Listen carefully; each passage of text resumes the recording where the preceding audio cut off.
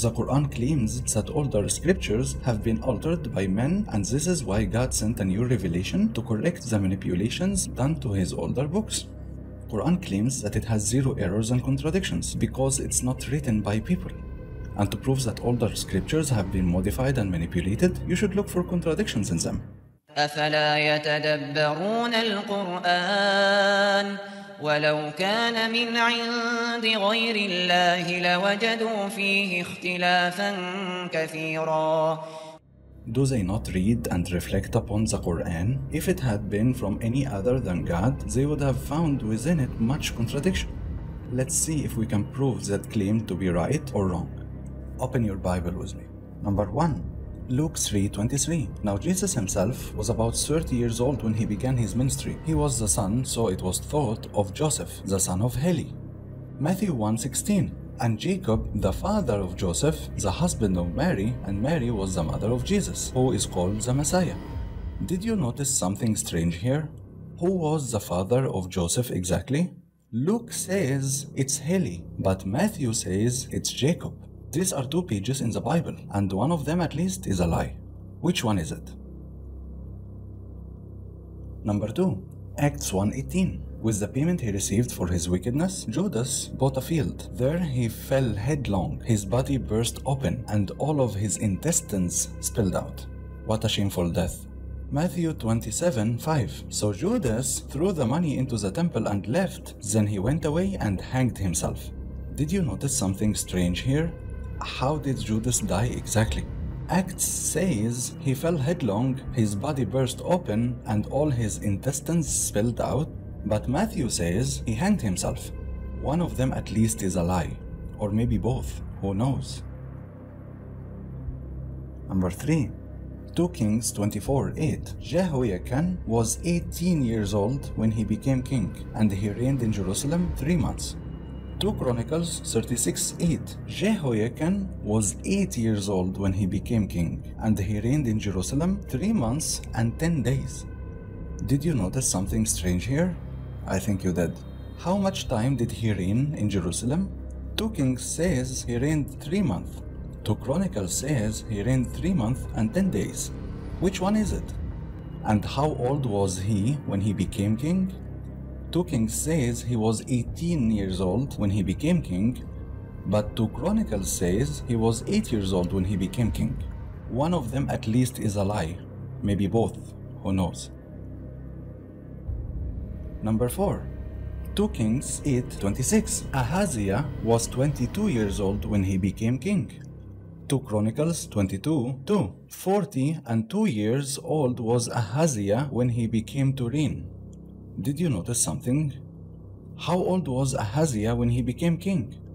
2 Kings says he was 22 years old, but 2 Chronicles says he was 42 years old. Which one is it? And if you check the evolution of the Bible over the years, they keep changing verses in it. They keep modifying and removing information and adding information. If you check this exact verse, 2 Chronicles 22, see how many times it was changed? And sometimes they say it is 42 years old and sometimes 22, based on their whims and what they want you to believe in when you read the next version. So if the final version of the Bible we are reading right now was being changed and manipulated over the years by men, how can we consider it God's words? Number 5. Book of Ezra 1:9-11. This is the number of them: 30 gold platters, 1,000 silver platters, 29 knives, 30 gold basins, 410 silver basins of a similar kind, 1,000 other articles. All the articles of gold and silver were 5,400. Whoever wrote this verse didn't have a calculator, because the total is 2,499, not 5,400. And absolutely, God didn't make a math mistake. If it is not God who wrote that, then who? And why are we cherishing this person's book? Why does this person deserve our full obedience? He just was a guy without a calculator. Number 6. At the time of writing the Bible, the best minds of the world believed that the earth is flat. It was their understanding based on their own scientific knowledge. Now let's read. Matthew 4:8. Again, the devil took him up on an exceedingly high mountain and showed him all the kingdoms of the world and their glory.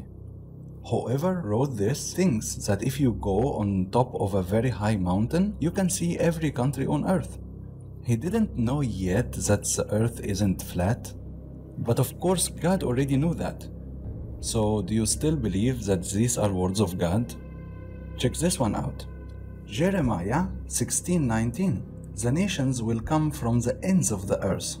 Someone please explain to me, where are the ends of the earth? Job 37:3. And sends it to the ends of the earth. Again, where are these ends of the earth? Isaiah 11:12. From the four corners of the earth. Looks like the earth is flat and has four corners. Whoever wrote this thought that the earth is like a square piece of paper with four corners. God, of course, will never say that. Revelation 7:1. And after these things I saw four angels standing on the four corners of the earth, holding the four winds of the earth, that the wind should not blow on the earth, nor the sea, nor any tree. Again, whoever wrote this thought that the earth is flat square with four corners, and there is an angel holding each corner so the wind will not blow it. Do you still believe these are words of God? Number 7. Whoever wrote the Bible thought that mountains are the pillars and the foundation of heaven. Without mountains, heaven will fall on us. Job 26:11. The pillars of heaven tremble. 2 Samuel 22:8. Then the earth shook and quaked, and the foundations of the heavens trembled. Do you still believe these are words of God? Number 8. Jonah 2:5 and 6. To the roots of the mountains I sank down. Whoever wrote these verses describing the sinking story of Jonah thought that if you go deep in the sea, you can actually go under the land and under the mountains. He thought that the continents that we live on and the mountains are swimming over water. He even didn't know that mountains have roots deep underground. Psalm 136:6. Who spreads out the earth upon the waters. Again, I don't know why they think that the whole earth is a big ocean and continents are like big boats floating over them. Psalm 24:1 and 2. The earth is the Lord's and everything in it, the world and all who live in it. For he founded it on the seas and established it on the waters. For the third time, guys, we should believe that Europe is a very big boat floating over the water. Do you still believe these are words of God? Number 9. Genesis 1:6-9. And God said, let there be a vault between the waters to separate water from water. So God made the vault and separated water under the vault from water above the vault, and it was so. God called the vault sky. This is the complete concept of earth based on the Bible. Water under, water above, and both water areas are separated by the earth and the sky. So the whole universe is endless amount of water, and the earth and the sky is in the middle. This is why the sky is blue, because there is water over it. And don't forget that the mountains are the pillars of the sky, holding the sky up. Do you still believe that these are words of God? Number 10. Genesis 1:3-16. And God said, let there be light, and there was light. God saw the light was good, and he separated the light from the darkness. He called the light day, and the darkness he called night. This is the first day. Remember that. Number 16. God made two great lights, the greater light to govern the day, and the lesser light to govern the night. He also made the stars, the fourth day. So God created light and day and night in the first day. Then God created the sun and the moon and the stars in the fourth day. Don't you think that they should have been the opposite? How were there light and day and night before creating the sun and the moon and the stars? Do you still believe these are words of God? Number 11. Genesis 3:14. After Adam and Eve ate the forbidden tree, the woman said, the serpent deceived me and I ate. So the Lord said to the serpent, because you have done this, cursed are you above all livestock and all wild animals. You will crawl on your belly and you will eat dust all the days of your life. First of all, serpents don't eat dust. Second of all, if one serpent made a mistake somehow, why should all the innocent newborn serpents crawl on their bellies too? Does that make sense to you? Is that your idea of God? Do you think God is a childish, angry kid who cannot control his fury that he punishes newborn serpents for a sin that they didn't commit? What about number 16? To the woman he said, I will make your pains in childbearing very severe. With painful labor you will give birth to children. Your desire will be for your husband, and he will rule over you. Do you really think God hates all newborn innocent women and made them all suffer pain for a crime that they didn't commit? Do you really think we have an unfair God?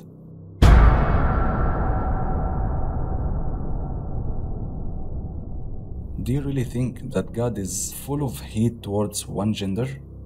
Maybe this is why God chose to have a son, not a daughter. In other words, do you think God is sexist? Or does it make more sense to believe that God isn't, and this book was written by a sexist person?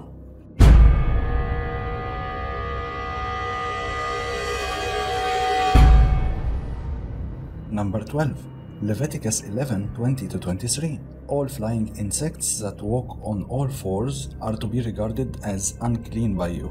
There are, however, some flying insects that walk on all fours that you may eat. Number 23. But all other flying insects that have 4 legs, you are to regard them as clean. There is one problem with these verses. I will give you a second to guess.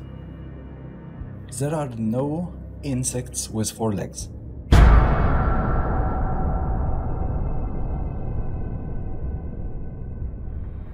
Do you still believe that these are words of God? Number 13. Mark 4:31. It's like a mustard seed, which is the smallest of all seeds on earth. There is one problem with this verse. I will give you a second to guess. Yes, the mustard seed is not the smallest seed on earth. Do you still believe that these are words of God? Number 14. Leviticus 14:52 and 53. He shall purify the house with the bird's blood. 53. And it will be clean. Do you think God is telling us to use the bird's blood to clean our houses? Should we start buying bird's blood instead of detergents?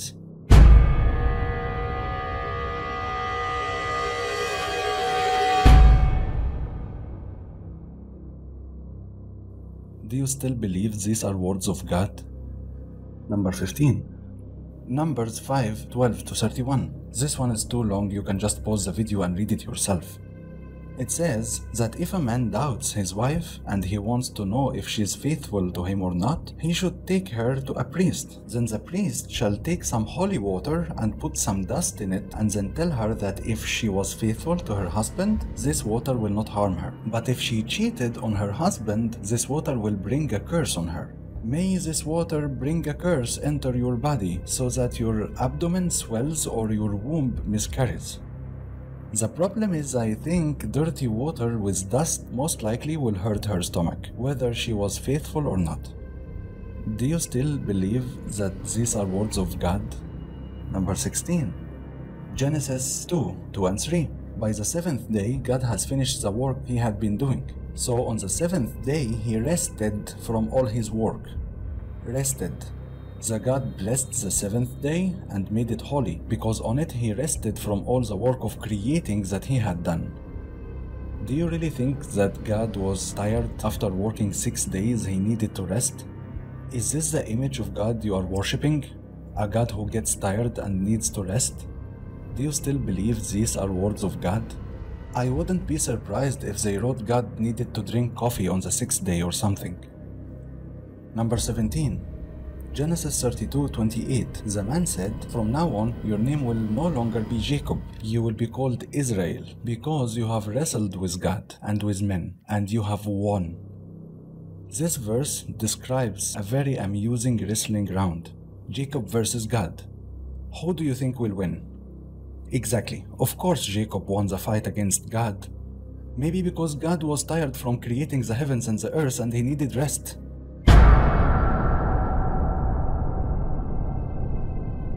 That's why he lost against Jacob.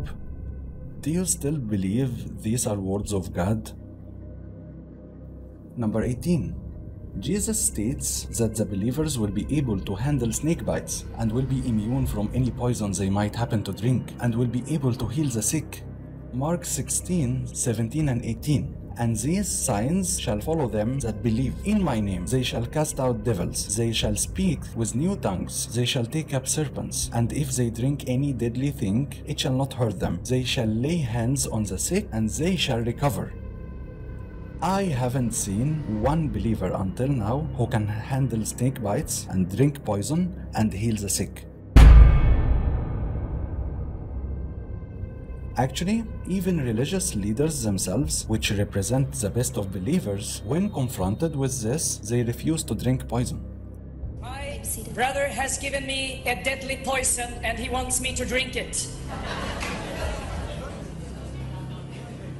He wants me to make a show and tell you that it is true what is written in Mark 16, that if we drink something that is poisoned, we will not die. Now, very strange. You see, I believe in God.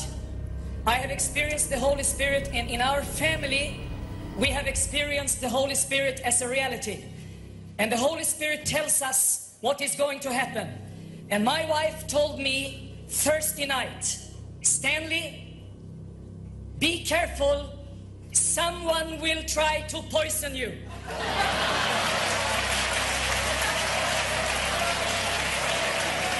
If you want to kill me, I must have 5 minutes more.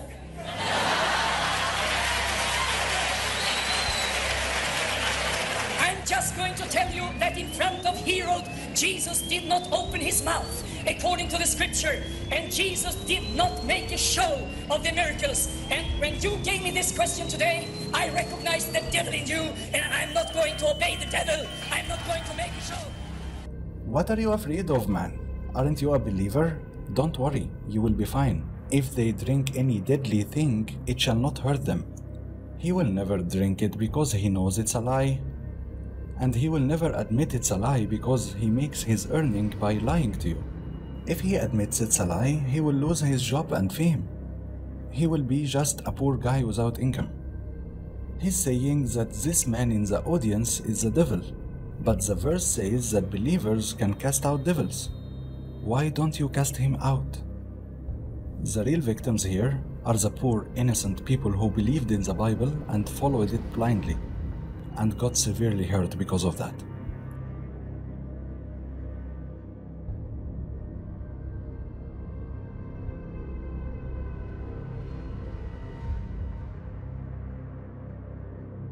La makashata, la maashanda da bosoya. Debo si prandea, debo sumba la lande de beketa la mon. Mo sharesi kama mabahotore hese ya na mahaseda.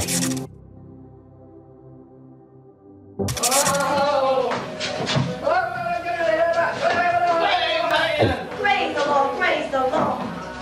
Death of a famous preacher whose faith centered on a passage in the Bible promising protection from snakes. A rattlesnake took his life. Matt Wolford, a renowned Pentecostal serpent handler, died after suffering a bite from one of the snakes that he used to show his devotion to God. ومن أظلم ممن افترى على الله كذبا أولئك يعرضون على ربهم ويقول الأشهاد هؤلاء الذين كذبوا على ربهم ألا لعنة الله على الظالمين.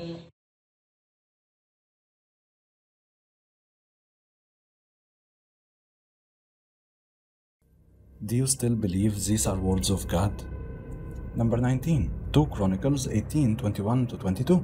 I will go and be a deceiving spirit in the mouths of his prophets, he said. You will succeed in enticing them, said the Lord. Go and do it. So now the Lord has put a deceiving spirit in the mouths of these prophets of yours. The Lord has decreed disaster for you. These two verses alone destroy the whole Bible.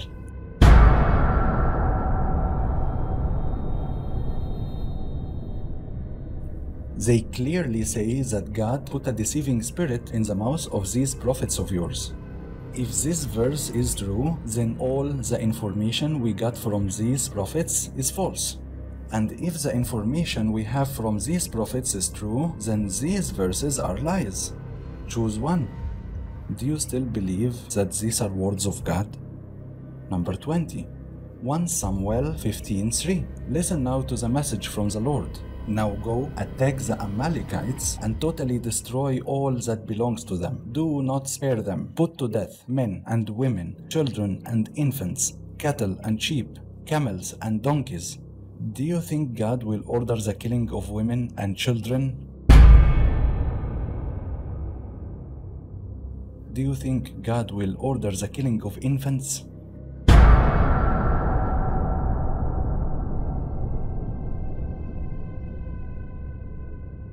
Infants, even donkeys. Why donkeys? Are these the words of God or the words of a terrorist?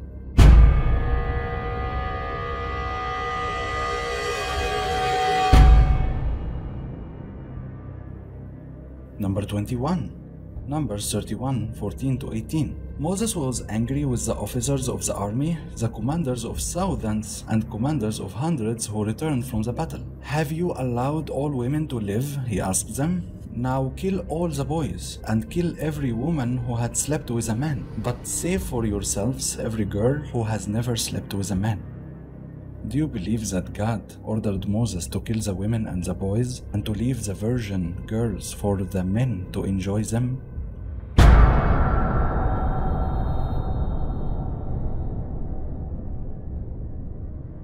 This is exactly what happened in World War II by Soviet occupation troops in Germany. Hundreds of thousands and possibly as many as 2 million girls were raped by troops. Do you believe that supposedly Jesus is the God of Moses and Jesus commanded him to kill women and rape virgins? Are these the words of God or the words of a terrorist?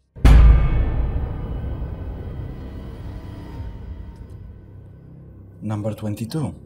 Leviticus 25:44. Your male and female slaves are to come from nations around you. From them you may buy slaves.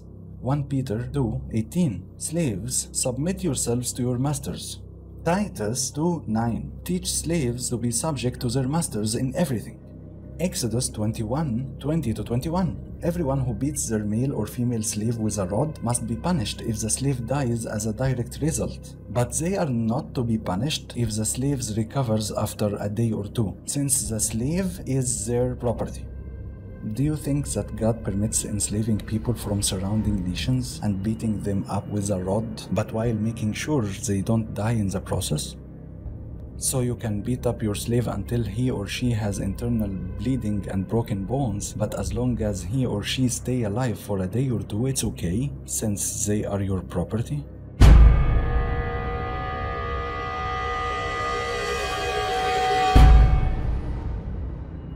Don't worry, God, I will make sure they don't die on the same day as me beating them. They will struggle from internal bleeding and broken bones without dying on the same day. And that's okay, I think, because they are my property. Do you still believe these are words of God? Number 23. Deuteronomy 25:11-12. If two men are fighting and the wife of one of them comes to rescue her husband from his assailant and she reaches out and seizes him by his private parts, you shall cut off her hand. Show her no pity. Sisters in humanity, don't defend your husband or they will cut off your hand. Seems like whoever wrote this verse had a problem with women kicking him in the crotch. Do you still believe these are words of God? Number 24. And this is a really nice one.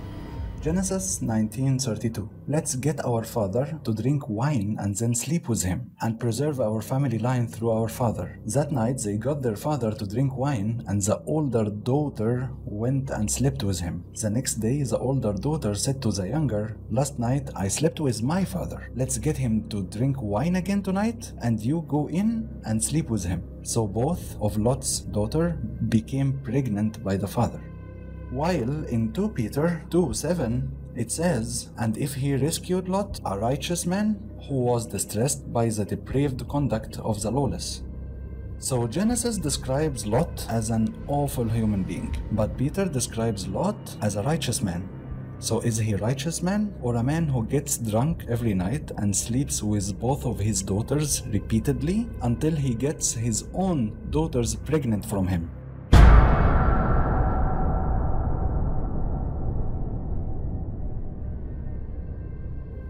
Which one is it?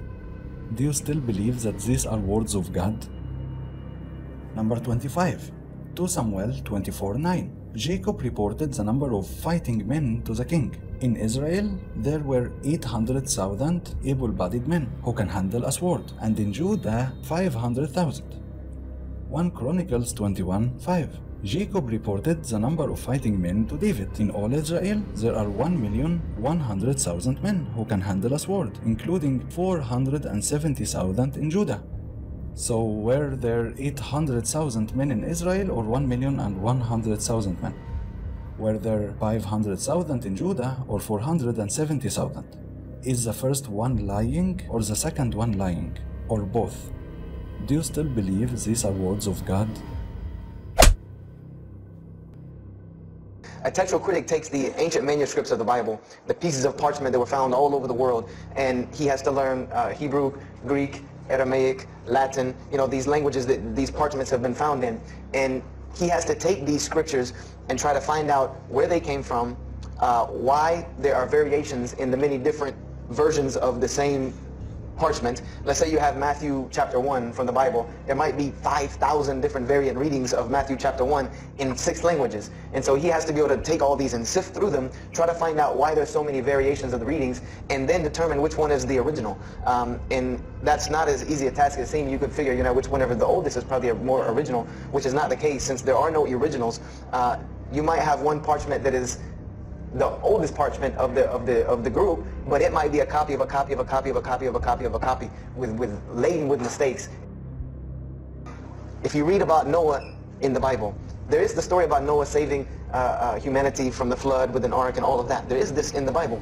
There's another aspect to the story of Noah that not many people know about unless they actually take time to open a Bible. This will not be preached from any pulpit anywhere. Is that the Bible says that Noah was an alcoholic. This is the Bible's portrayal of Noah, or Nuh alayhi salam, that he was an alcoholic, he was a drunkard. This is the word used in the Bible, that he was a man given to alcohol.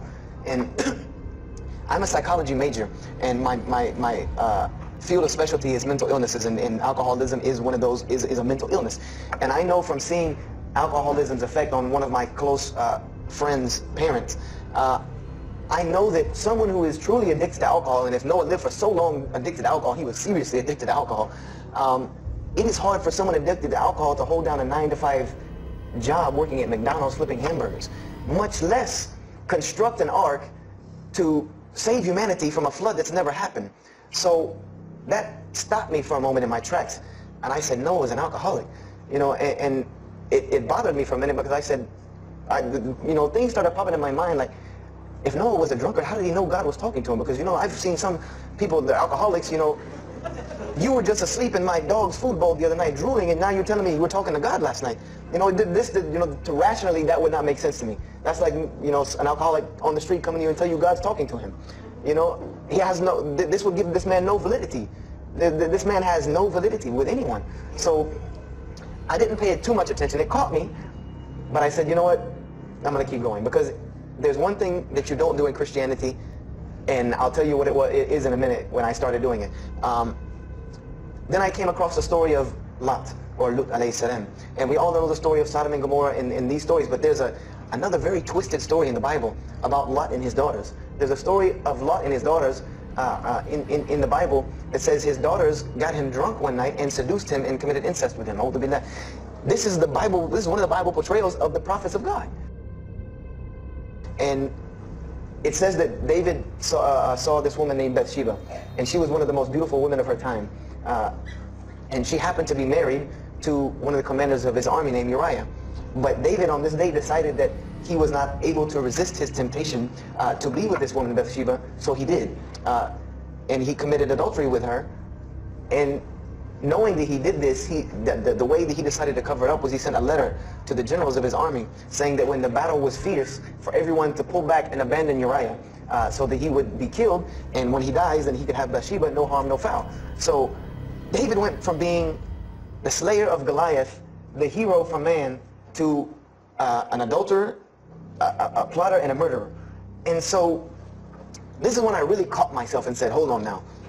Something's wrong here. Something's got to give. I said, because to me, God's prophets in my mind were people of example. People who I could follow as an example. Someone who was supposed to be the best of us so that we could follow them and emulate them. And they're turning out to be worse than some of the people that you see on America's Most Wanted. David is somebody that if I only knew this about him from the Bible, I see him coming down the street, I'm going the other way and calling 911 because he has to have a warrant out on him for something. This is what I'm thinking in my mind. This man is not an honorable man at all. He killed Goliath, yeah, but he killed this other guy named Uriah to be able to commit adultery with his wife. So I committed the cardinal sin in Christianity. I started asking questions. This is the one thing you do not do in Christianity is you don't ask questions, especially not about issues like this. So I went to my pastor and I started asking questions. You know, what's going on here? You know, pastor, there's a very bad recurring habit about these men in the Bible. What is the deal here? And I remember he told me the same thing that almost every pastor or every evangelist or anyone I talked to about this, same answer, almost like it was programmed. They would put their hand on my shoulder and say, Brother Joshua, don't let a little bit of knowledge wreck your faith, because you're not justified by knowledge, you're justified by faith. And they would quote me verses like, lean not on understanding, you know, Paul's, we're justified by faith in Jesus Christ. You know, they would quote this whole line of thing to me like it was already pre-programmed, that they programmed in pastor school that people are going to ask you questions and here's the answer. Long after the death of Moses, some of the believers started changing God's message to us and made up some stories about him. And made a very interesting decision that if you're not born to one of them, you cannot be one of the believers. Because God is exclusive only to them and their children. And then they disbelieved in Jesus. They are not following God's teachings anymore. They made up their own man-made exclusive religion. And now, instead of calling them believers, we just call them Jews. Unfortunately, the same happened with Jesus. At first, people followed him and obeyed God, and they were believers. Jesus ordered people to follow the laws of Moses and be more righteous than the Jews. Matthew 5:17. Jesus says, "Do not think that I have come to abolish the law or the prophets. I have not come to abolish them, but to fulfill them." Matthew 5:20. "Unless your righteousness exceeds that of the scribes and Pharisees, you shall in no case enter into the kingdom of heaven." Jesus actually told people that if you do not follow the laws of Moses perfectly, even more than the Jews, you will not enter the kingdom of heaven or paradise. Then after Jesus, one Turkish guy called Paul claimed that while he was traveling in the desert alone in Syria, he talked to God. And then God told him that Jesus made a mistake asking us to follow the laws of Moses, and we should not follow them anymore. And all the laws of God are garbage. Everything that Jesus taught or did in his life is a curse. And by the way, he was the Son of God, and he died for our sins. So now we can sin as much as we want. It will be forgiven because God killed his Son already. He literally used the word curse to describe God's laws for humanity. Galatians 3:10. "For all who rely on the works of the law are under a curse." And now people disbelieve Jesus and believe this Turkish guy who claimed to be talking to God and asking us to ignore what Jesus commanded. We can't call them believers anymore, sorry. We have to call them Christians. Which is very ironic, because they think that everything that Christ was doing and asking people to do is a curse. That is exactly what their new prophet Paul said. The more accurate name will be Paulians. I'm sorry, that's the truth. If you need more details on how Paul invented that new Christianity, check our video Bible Proves Jesus is a Prophet, complete reference. Link is in the description and first comment. There was one litmus test that I used for every religion. And whenever I met them, or the people or whatever about this religion, I would always ask them, do you have a book? Do you have a book? Because another thing I had come to the conclusion of is that if your religion is true, you should be able to tangibly hand me something and show me that this religion is true. Give me something that I can see. I don't want to hear that faith stuff anymore. I heard that all my life, and look where it got me. It got me thinking I'm driving a Mercedes running around in 1982 beat-up Datsun. I said, no, you have to show me. And so I read the Bhagavad Gita, I read the Torah, I read the Scrolls of Tao, you know, I read the Code of the Bushido, I read the Wiccan Book of Spirits and Spells and all that other magic stuff they have. And I read all of these things, and I found something very congruent with all of it, was that there were very same philosophies and teachings in all of these major religious books. They all talked about God and His nature. Most of them alluded to the fact that God is one, and that God sends messengers to us and people to us to teach us. But they were filled with a whole bunch of garbage, to be honest with you, that I couldn't logically, rationally believe. So at about the age of 17, just about the time, about 17 and a half, I gave up my search for God. And I became kind of angry with God, because I said, here I am looking for you, and I can't find you, and it doesn't look like you're giving me any help. And I don't know how many of you know, but for a 17-year-old that is frustrated with God and the world, there's a lot of trouble he can get into. There's a lot of things he can do to put himself in predicaments when he's frustrated with the world and had come to the conception that, you know, if there's a God that exists, then he doesn't really care about me. You know, that's a kind of a dangerous young man. So I started doing the whole partying in trouble, going to parties, drinking underage, all of this stuff I started doing. You know, I'm a perfectionist at heart. So when I was a Christian, I tried to be the best one I could. If I was going to switch to being any other religion, then I was going to do that 100%. So you better believe when I went after the dunya, I did that 100%. Every time God sends a prophet to tell the people to go back to His laws and commandments and to worship Him only, people change their religion and teachings and make up their own man-made one. There are many more contradictions and mistakes in the Bible, but we don't want this video to be hours long. You can Google yourself who wrote the Bible. When was the New Testament written? You can even find the torn pieces of ancient paper found in random places and somehow became a belief.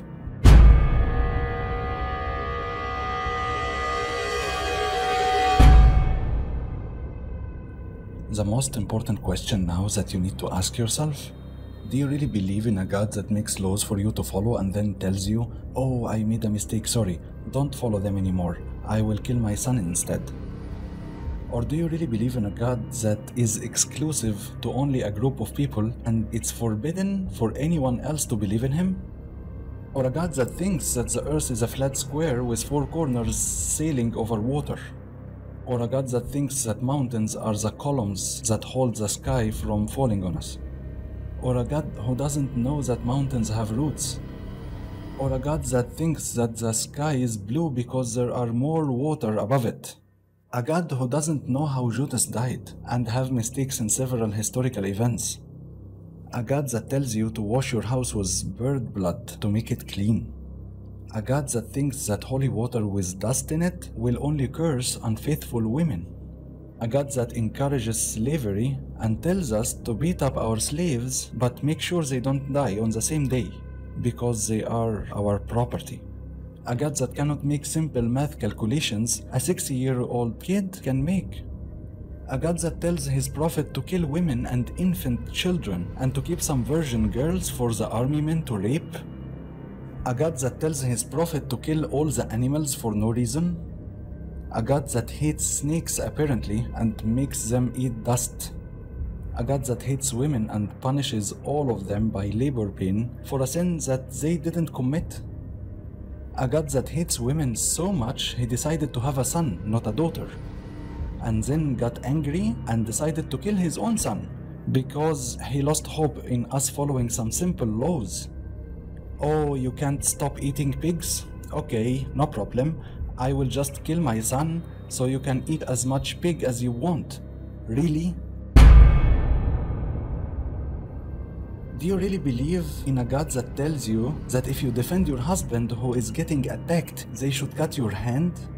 A God that thinks that mustard seed is the smallest of all seeds on earth? A God that thinks that insects have 4 legs? A God that needs to rest in the 7th day after creating the heavens and the earth, and then wrestles with Jacob and loses the fight? A God who puts a deceiving spirit in the mouths of His prophets and let them teach us evil religion? A God that doesn't care that people keep changing His words until now? A God who is telling you to take up snakes and to drink poison? A God who created day and night before He created the sun? A God who thinks that a man who repeatedly sleeps with his 2 daughters until they are pregnant from him is a righteous man? Really? And when God finally sends you a new error-proof book with 0 mistakes and 0 contradictions, giving you the same laws and the same teachings, while clearing the mistakes and manipulations that have been made to his previous books, you don't even want to give it a try and read it?